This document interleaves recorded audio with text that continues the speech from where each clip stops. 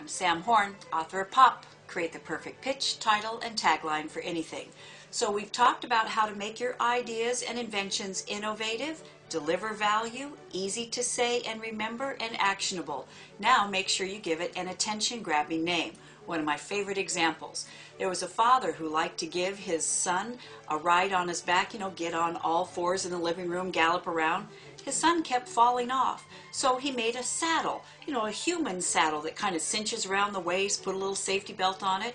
Now what do you call that? Well, you use a pop technique called alphabetizing. You run your core word through the alphabet: addle, battle, saddle, daddle, da-da-da-da. Now that's an attention-grabbing name.